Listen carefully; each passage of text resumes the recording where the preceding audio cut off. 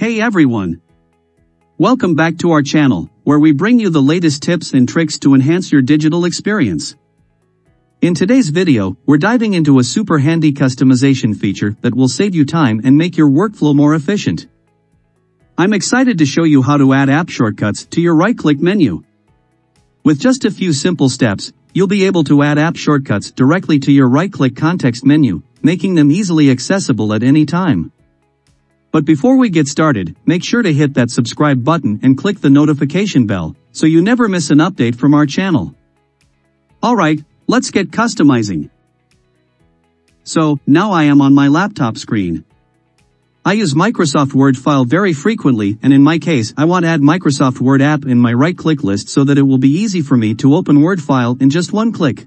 First, locate the application's executable file, right-click on the desktop shortcut or search for the application in the Start menu.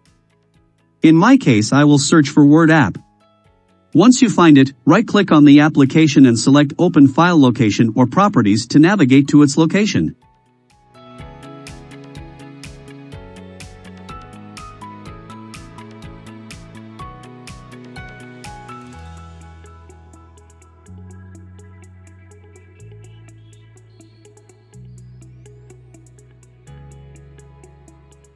Once you get your app.exe file location, press Shift key on the keyboard and right-click on mouse to copy as a path of Microsoft Word app.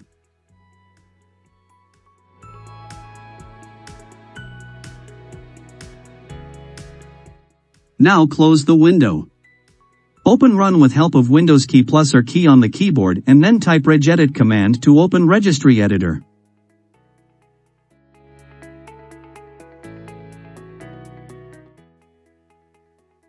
Navigate to the appropriate registry location. In the Registry Editor, navigate to the following key: HKUA_classes_root /directory/background/shell.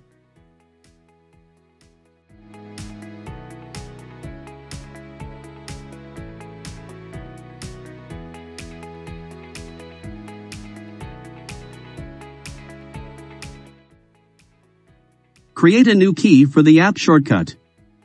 Right-click on the shell key, select New, and choose Key to create a new key. Give it a name that represents the app you're adding.